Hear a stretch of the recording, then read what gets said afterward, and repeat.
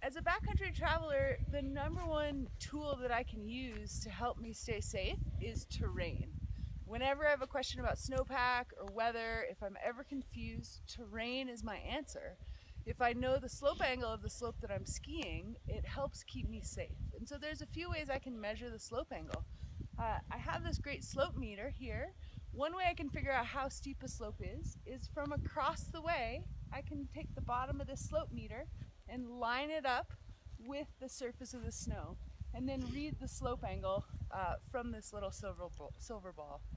Another way I can do it is I can actually take the slope meter and set it down on the slope that I'm standing on and read that slope angle from there. A third way that I have is on my ski pole. I actually have a clinometer, and I can set that on the slope, pull basket uphill, and read that slope angle. I know that the vast majority of avalanches happen between 30 and 45 degrees, and so if I'm keeping my eye out on that type of terrain, recognizing avalanche terrain, it helps me stay safe in the backcountry.